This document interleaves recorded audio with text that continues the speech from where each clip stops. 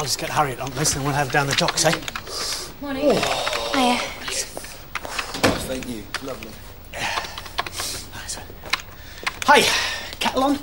Yeah, it will be if you put it on. I'm a research Jimmy, not your secretary.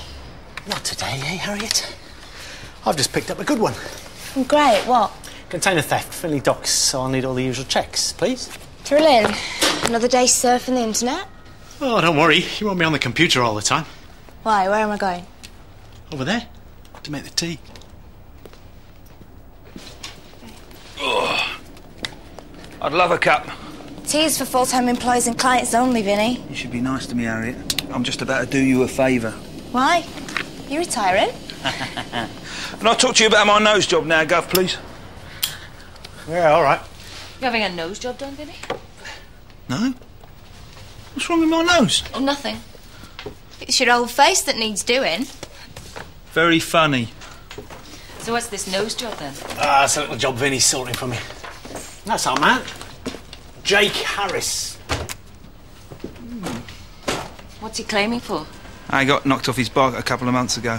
He's claiming £17,000 for losing his sense of smell and taste. 17? That's a bit steep.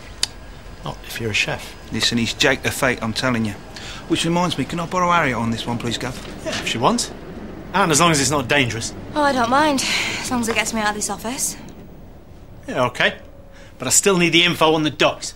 Yeah, you'll get it. Do I get me a cup of tea now?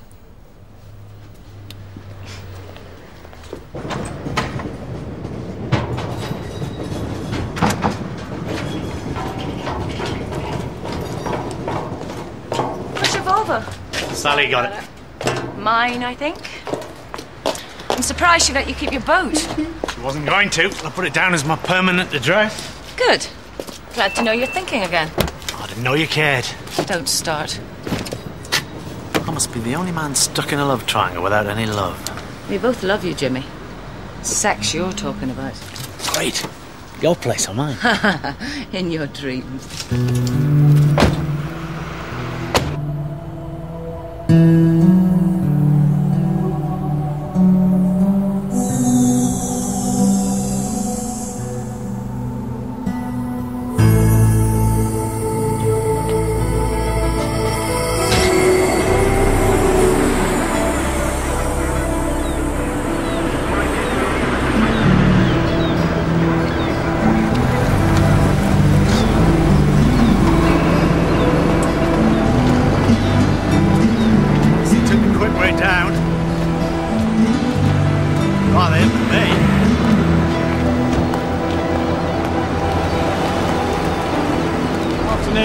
Afternoon, Adam. Nice of you to pop by. Yeah, sorry, got caught up. You know what it's like.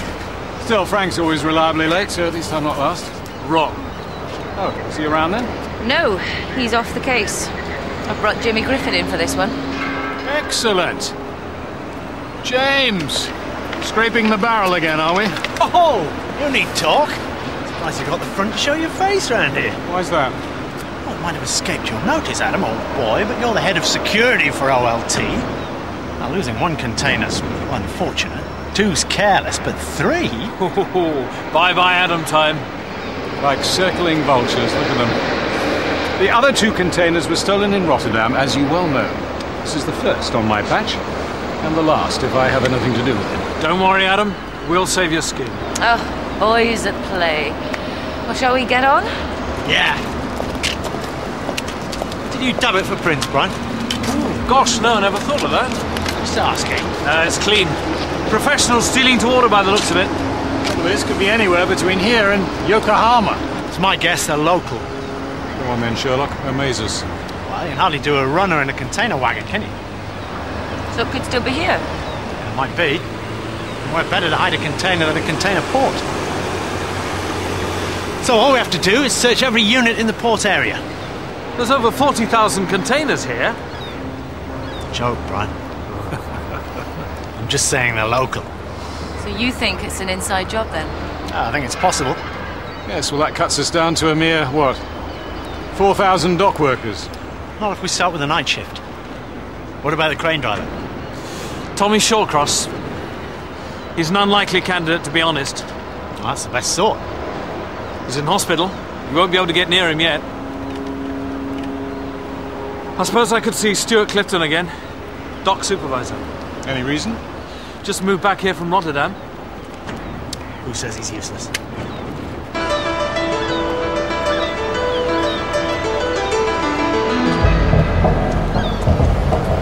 Why do you want me to see him in here? Well, he can be a bit of a live wire canal, Stuart. He might be a bit more cooperative with the uniform around. You got any previous? Bit of driving, taken away as a kid. Talking of things that should be taken away. All right, lads. Just back from your lodge meeting, are you? Frank, I was hoping to see you.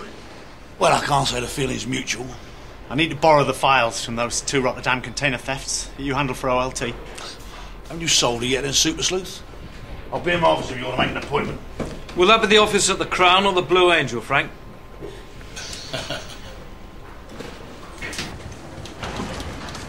They're like a second opinion, Stuart. There's the inspector here is in on it. I've given him a statement. Why don't you just read that? I like the personal touch. You've dragged me in out of bed here. I'm on nights. Look, if you're not accepting my statement, you can do this through the union.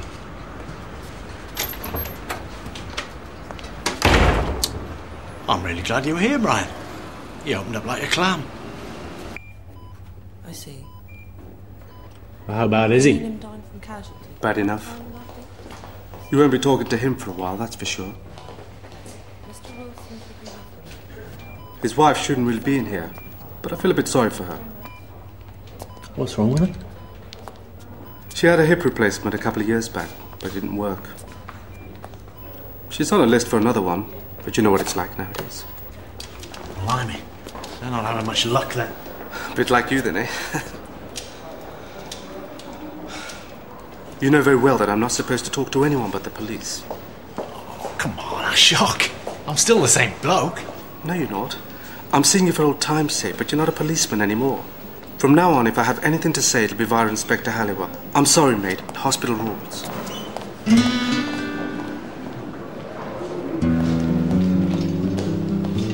Sally? Sally? Sally, stop pretending I'm not here, will you? It's just bloody childish. Jimmy, has it ever occurred to you that I just might not want to see you? No. If I thought that, I might as well give up completely. Why are you here, then? I'm on a case. I've got another job. Good. Is this one going to pay out? Rock solid. Guaranteed. Because it's from Gabby. Yeah. I was right, then. She is paying for it nowadays. I don't believe it. You've done it again. What? I come here to give you some good news, and you What? You turn it into another row. It's been 2 years. When are you going to give me a break, eh? I'll tell you when. When I stop remembering the smell of her perfume on your clothes. When I stop kicking myself for believing your lies. When I stop feeling dirty. And then maybe a little longer. I'm still in with a chance then, eh? Yeah. Griffin, it's Godzilla here. Alex! An unexpected surprise. No, it's not. I want you in my office 9 a.m. tomorrow. Oh, what's up? The goalposts have moved. The situation is that our villains have been in touch via a legal firm called Brooders in Amsterdam. They want 1 million cash in return for these 6 million, what's her name, DAT tape things. So that means, according to my arithmetic, Claudette, that I can save you and your fellow underwriters 2 million sterling. Or we could lose another million on a ransom and maybe get nothing back. We'll fork out 3 million and definitely get nothing back. I take it you all think this is a good idea. Well, personally, I'd like to have a crack at these people. But it depends if you want to deal with criminals. I deal with brokers every day, Mr. Griffin. It's much the same thing. Point taken. What about the police, Inspector? Officially, I'd have to caution you against dealing with any ransom demand. And what about unofficially? It's your money. Does that mean we can expect some help from you people for a change? I'll do my best. Staggers back in amazement. And I take it as read that the OLT won't mind, Adam? Not if our customers get their goods back. Exactly. Your call, guys. Fine. We'll run with it for a week. See what happens. Nice, Claudia. We'll be in touch with your office, sir.